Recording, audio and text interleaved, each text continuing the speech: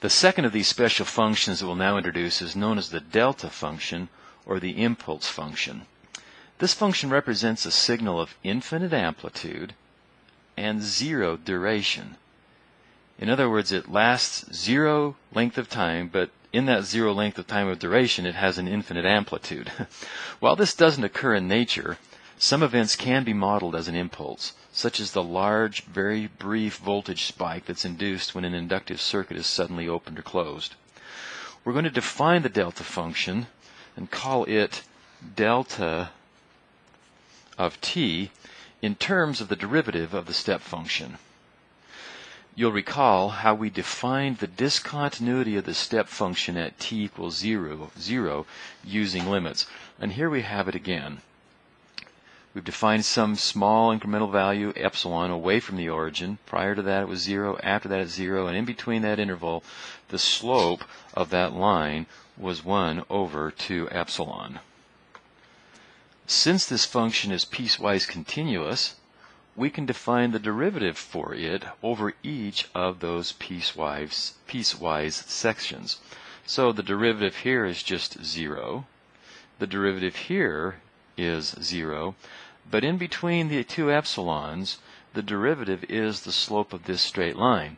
You'll recall the slope of the straight line was 1 over 2 epsilon.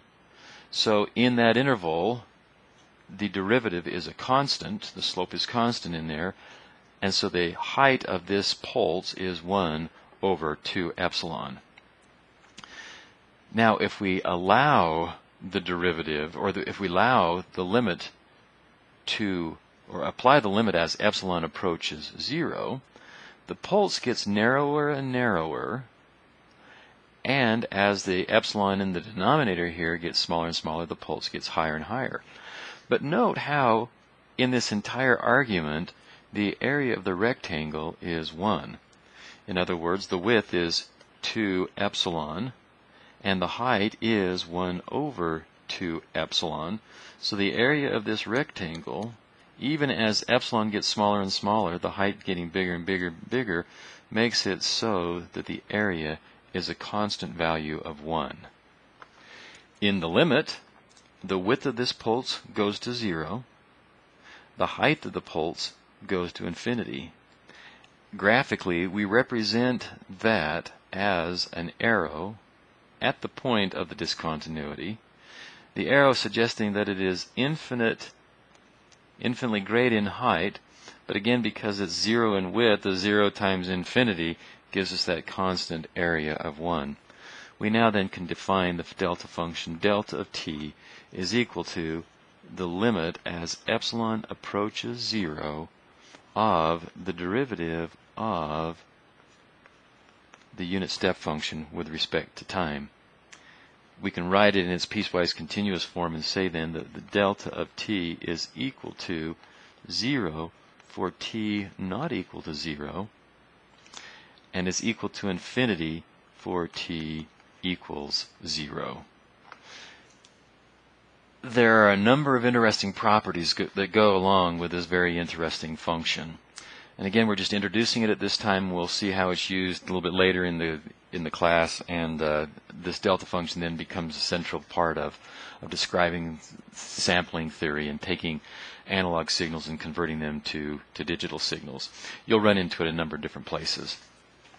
So once again, here's our symbol for it. It's an arrow at the point of discontinuity. If you have discontinuities occurring at some other value, you'll have an arrow there.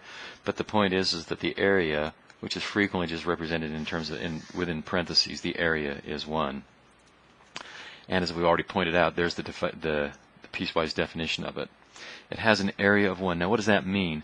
What that means is that if you were to integrate the delta function, the area under it, or the value that you get, is equal to 1. So the integral from minus infinity to plus infinity of delta of t dt is equal to 1.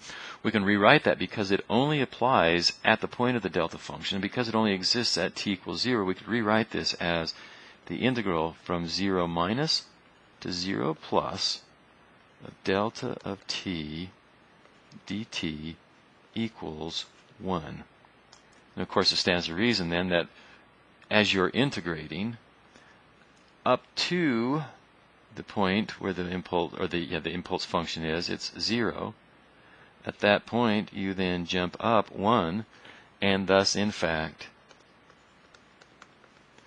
that is our unit step function, u of t. Now, we can scale the delta function by multiplying by a constant, so k times delta t is a delta function with an area of k. Because k times infinity, if you're thinking of it as just multiplying the amplitude, that's not what's happening. You're actually multiplying the area. And so k delta t is a delta function with an area of k.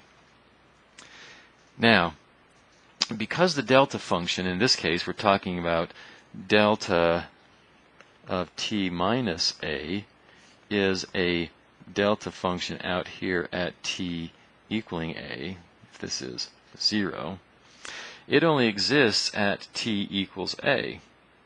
So, if you have some function f of t multiplying a delta function at t equals a, you end up with a delta function that has the area, or has an area equal to the value of the function at t equals a. So here we've got this continuous function f of t. We multiply it by a delta function located at t equals a.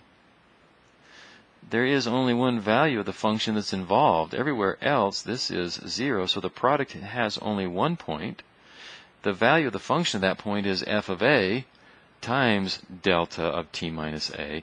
This then is a delta function with area f of a. This is not f of a, it's a delta function with an area of f of a.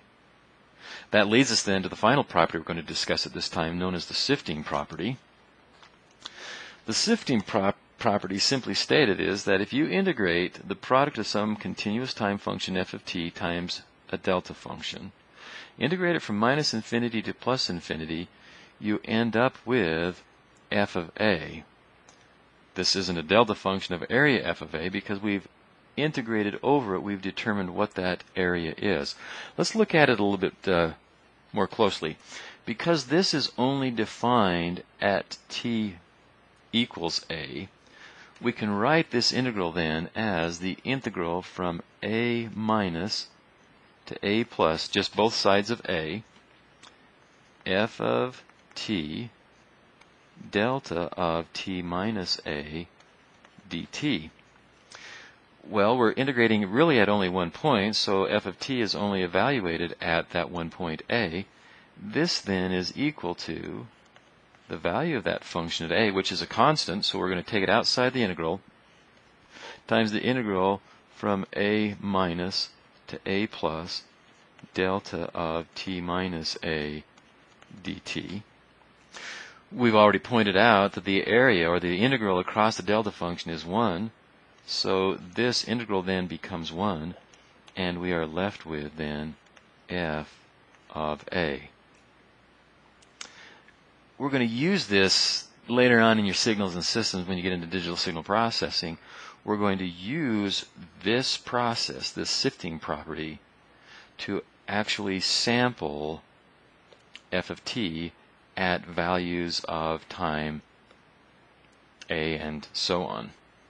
Thus what we've got here is the value of that function at t equals a.